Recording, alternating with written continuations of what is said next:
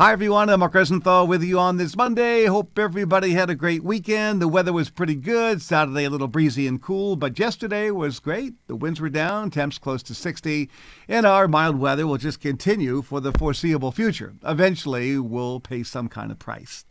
Anyway, I've been looking and reading and just sort of being aware of all the long-range forecasts that are out there for the winter by the alleged experts. And after last year's debacle, when everything seemed like it was a go for a snowy and cold winter, the Farmer's Almanac and everybody else that was jumping on in the bandwagon, I'm really gun-shy because, we use so many indices. So, for example, we're in a La Nina.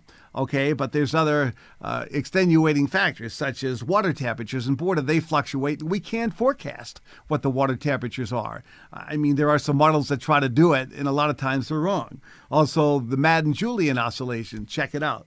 The QBO, Google it, see what that means, and changes in what we call the indices of the AO, the NAO, and the PNA, and the EPO. Google all of those, and you'll be reading for hours about all the variables when it comes to long-range weather forecasting. So we shall see. It's early in the ballgame. All right, enough said. Here we go. Weather forecast today, of course, being brought to you by our good friends at Pinella's Market, located at 50 Central Ave in Needham. Call 781-400-2283. For they serve a great breakfast and, of course, a great lunch with sandwiches, soups, wraps, salads, pizza, everything that you want. It's been your neighborhood deli and market for over 50 years. Definitely check them out and say hi to Dougie for me, would you?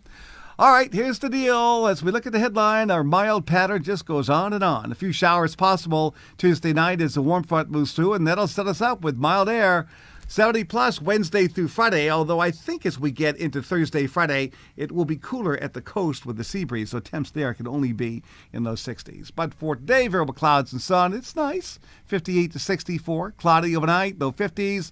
Here's your 7-day forecast starting with tomorrow. Variable clouds, some sun, mild, 65 to 70, maybe a burst of showers at night. Wednesday, lots of sun, near 70.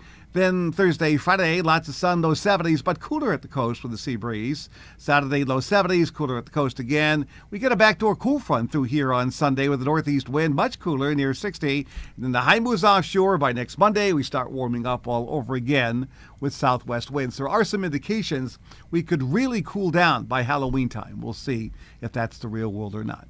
All right, have a great Monday, everybody. I'm Mark Rosenthal.